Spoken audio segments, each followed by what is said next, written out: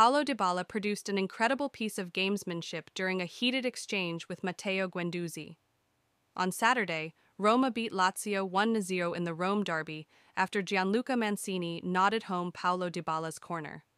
Naturally, tempers escalated on several occasions during the encounter, with players clashing at various points in the second half. The most notable of those confrontations was between Roma's Dybala and Lazio's Guendouzi. Notable, Dybala mocked his counterpart by presenting the Frenchman with his shin pad, which is decorated with a picture of Argentina winning the World Cup. Dybala was part of the Argentina squad that edged past Guendouzi's France side on penalties in the 2022 World Cup final.